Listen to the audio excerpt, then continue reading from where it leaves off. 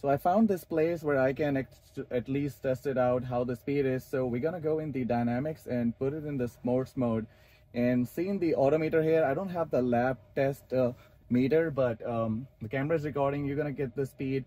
I'm gonna wait for it to lower the suspension, and then we're gonna float it to see how fast the Cybertruck can go. And make sure to like this video and subscribe to the channel so you can see the videos in upcoming days.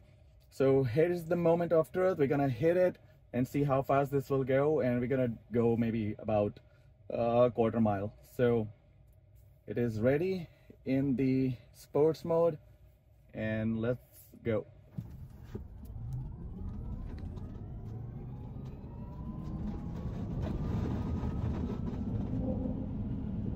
Holy cow. All right.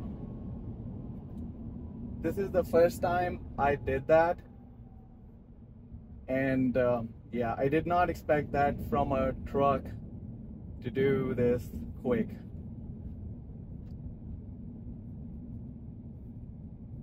So 0 to 60, the nerds out there can calculate it if you guys want to go in the comment section.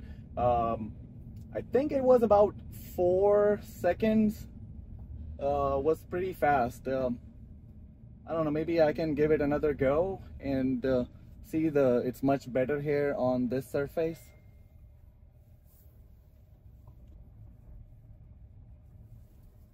I mean, this is abandoned road, so there is nothing here, nobody is driving, so that's good, because you don't want to do it in the streets, because it's not a good idea to do it on the street because there are people out there. So we're gonna try that again here.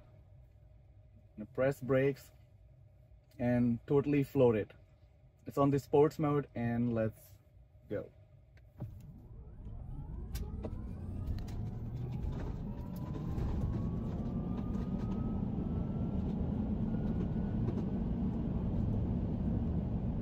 And I have left the accelerator, and the regenerative braking is kicking in, and this is amazing, like how this is going to slow down the truck,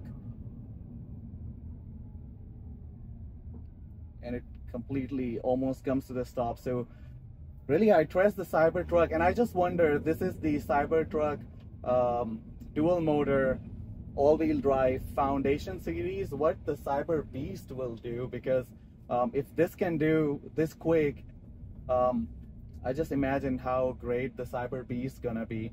And yeah, so this is what we did in the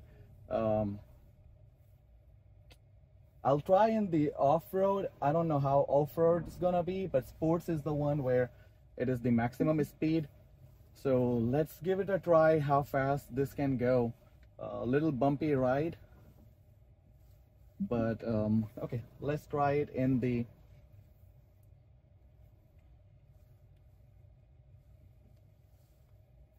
you have to be in the park to switch to off-road. And off-roading will have less traction, but let's try this in the off-road and drive. Yeah, definitely there is less traction when I'm doing it, so you gotta be really good with the control of the truck.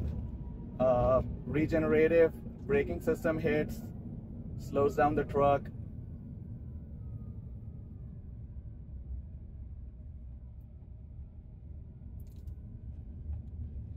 Yeah, it's much kind of like more like floating ride on this kind of road, which is paved but not fully paved, but really amazing ride. It's more comfy riding here, but off-roading would be somewhere like, you know, just go unpaved road, but I don't want to do that at the moment. So yeah, off-roading, the handling is something that you have to control yourself. I think the traction is pretty low on it, but this was amazing testing. So let me know, guys, what do you think about it? Is there anything you want me to try or you guys are interested in? I'm going to stop here to go back to the driving mode, and we're gonna go over the consumption. I've used 720 miles on this truck already, So we're going to talk about how that all experience is going, but let's go back to park, and I'm going to change it to comfort. And that's where everything is back to normal. So now I can drive. Don't do off-road driving. I mean, that mode is just for, you know, it says it all, off-roading. So you don't want to be using that when you're regularly driving, you know, going about your day. But it was pretty good testing it out. So I've done it in sports mode twice, and then I've done it in the off-road. And this is the Cybertruck all-wheel drive dual motor. Let me know in the comment section. I'll also go and try to calculate it. You know, the video is shot in the real time. It's not gonna be sped up or slow down, so it's gonna be easier to calculate. I wish I had the lap meter that actually tells you how was your start and then what was the 0 to 60, because sometimes it is not exact seconds. Sometimes it's about, you know, that millisecond that you want to capture, like 4.1, 4.2. But yeah, I'll appreciate if somebody in the comment section knows how to do it. And yeah, I'm gonna go for a meeting, and that's when I'm gonna complete about maybe 735 miles on this truck. And then I'll do update on the energy consumption, that how much it has consumed energy, because I just wanted to give you guys the idea after driving it for so many miles, so that you know, like how it is like, and what mileage you can get out of it for the full charge. So that's about it, guys. Really enjoyed doing it. This thing is incredible. I was literally overwhelmed doing it, but there you go. All right, see you in another one. Take care. Peace out.